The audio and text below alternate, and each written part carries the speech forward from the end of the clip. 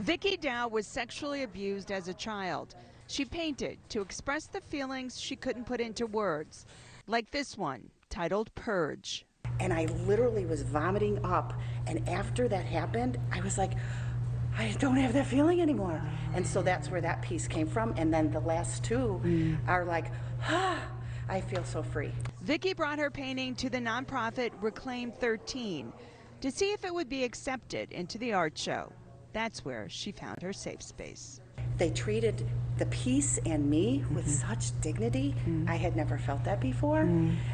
It was transformational. Artist and sexual assault survivor Kate Pepich painted this.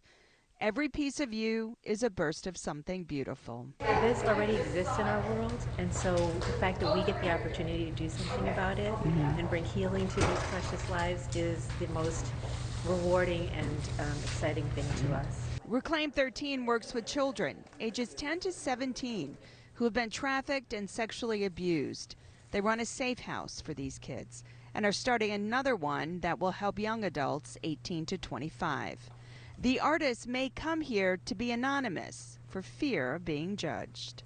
What they find during the course of the day is people coming through here are moved and touched and give them the experience and the sense that they are loved and they are cherished and they are valued and they are just worthy of all the compassion that people give to people. Sex trafficking doesn't just happen in cities, but in suburban communities as well. And children are not just trafficked by strangers. Our children are being trafficked even by their parents.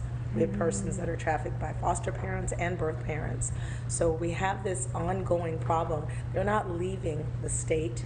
They're not leaving their communities. They're being trafficked right there. There is no time limit for the Reclaim 13 program because there is no time limit on how long it takes a person to heal.